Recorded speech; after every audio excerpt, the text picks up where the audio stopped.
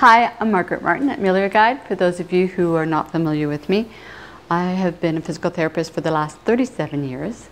And in the last dozen years or so, I've dedicated my practice to individuals like yourself who are concerned about their bones, who have low bone density or osteoporosis. And so today's blog is really helping you to understand three very important facts about your spine and keeping it safe and strong. So the first fact I'd like to cover is how people fracture. So sometimes you'll read, oh, hardly any fracture, you don't need anything to fracture. Well, there are things happening, it's just not a big thing that's happening. So when it's little things that occur over and over again, that's referred to as a microtrauma.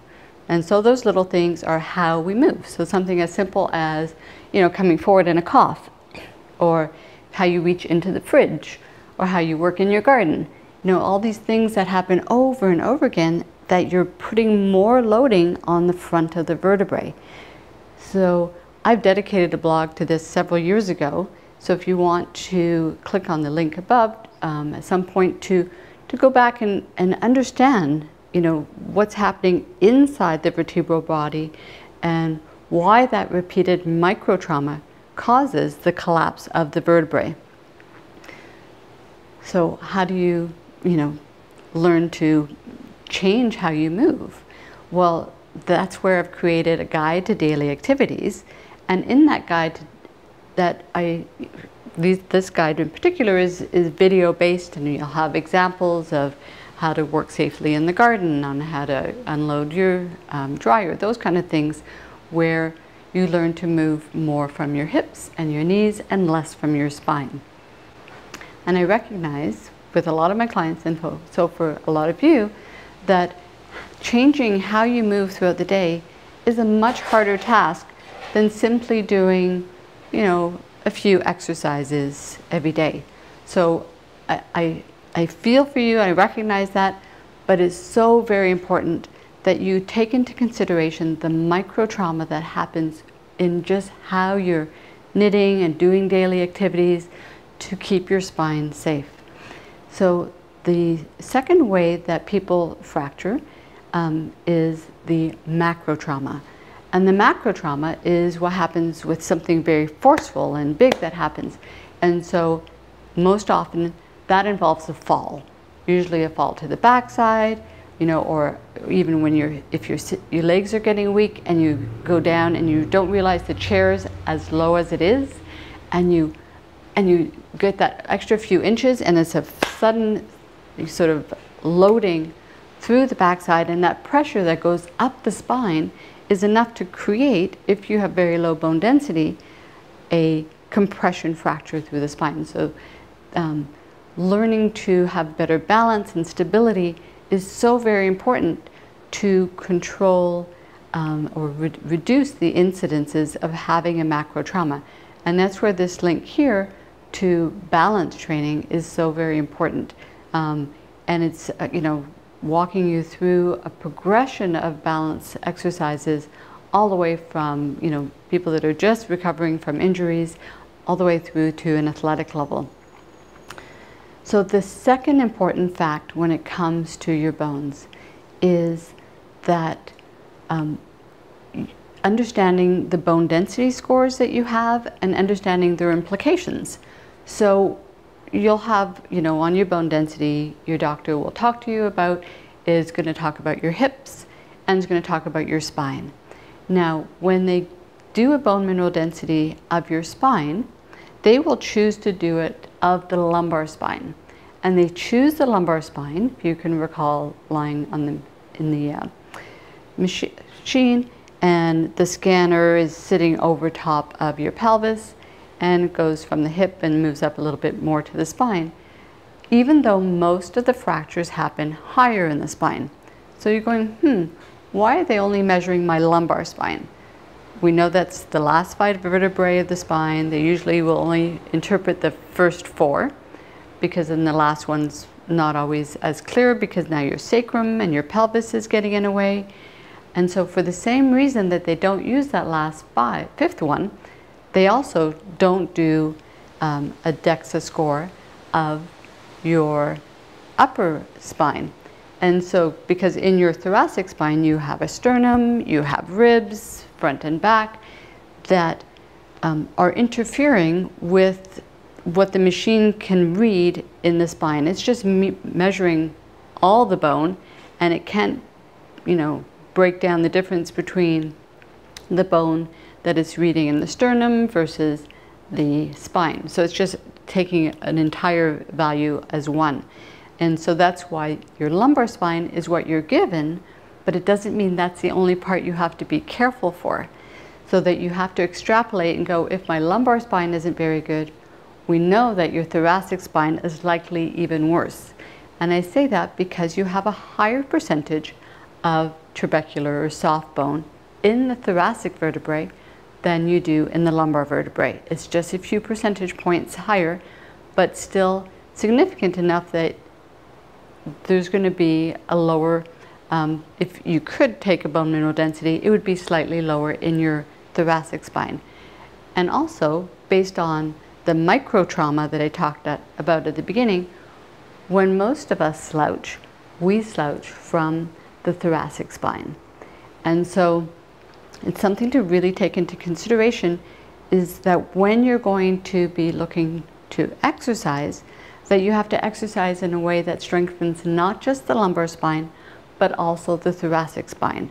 When you're looking to move safely, you're looking to move safely not just for the lumbar spine, but also for your thoracic spine.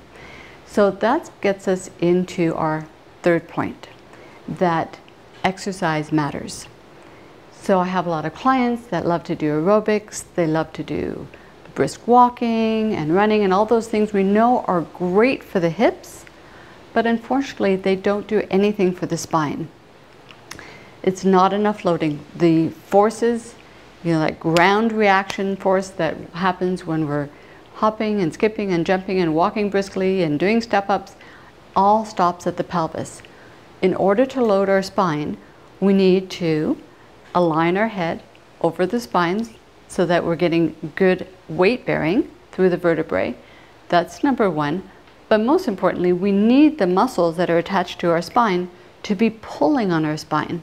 So that's where the upper body strengthening comes in. So where we're loading the vertebrae in a safe and effective manner, but also very important, especially since you already have a diagnosis of either osteoporosis or of osteopenia, that you do it in a progressive manner, because you don't want to overload a bone that might not already be strong enough to take that load. So if you load progressively, that's going to ensure that you stay safe. So in the exercise link here, I've provided examples of progressive loading. These examples come from my Exercise for Better Bones program that starts with strengthening your postural muscles. Once you feel comfortable and you have your alignment and you have this, the support in the postural strength training to start doing things more vertically, then you can start to load your spine. And then as you get stronger, you go move into the active, and ultimately in the athletic if your fracture risk warrants it. So the important message that I want to share here is, one is the choice of exercise, the progression of exercise, but also being aware of who is sharing that data with you and understanding the data. Because we know that there's been a few studies that, and they've been great studies that have come out of Australia in the last 4 or 5 years. They're called the Lift More study. And having had a chance to go to these great conferences on bone health and meet researchers, I know that in speaking to the researcher from Australia, she was very explicit about that all the exercises done in Lift More were very high intensity. And even though I've lifted for 20 years, I wouldn't be comfortable doing those lifts without a spotter, which is what I said to her. And she said, I agree. She said, everybody had a spotter. And the program was issued across Australia in designated training facilities that they had training, and all individuals had supervision when lifting.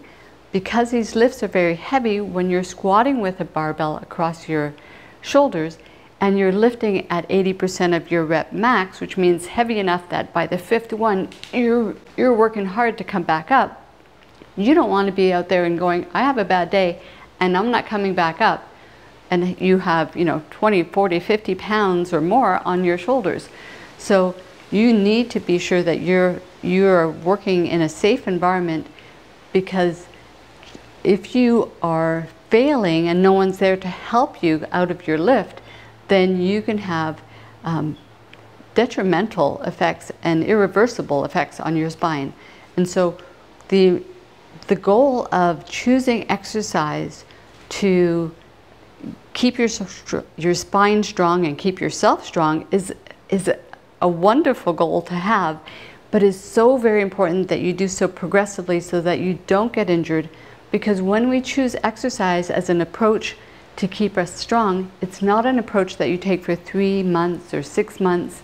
It's more an approach that you're building on gradually to a lifestyle of staying strong, one that's going to ensure that you have your best posture through into your aging years, that you're not going to be the individual sitting in the wheelchair that their postural muscles fatigue, after breakfast, and you're falling asleep with your head on your chest. And we know that's only going to lead to further deterioration. And so, you want to be, if you're listening to this, I'm assuming you're wanting to be the person that's, enjoying time doing the things they love, whether it's gardening, whether it's hiking, whether it's, being with your loved ones, enjoying the activities that are going to keep you young, vibrant, and healthy through your life. So I hope that this blog has helped you. If you enjoyed the blog, please subscribe by clicking the button below. You can hit notifications if you want to get notified about future blogs. And if you want more information about my books, my progressive videos, as I say, each one of them is mindful of individuals with osteoporosis, so know that they're all safe for you to work on, and you just click in the description box below to get that information. Thanks for joining me today. I wish you a lovely day. Stay safe.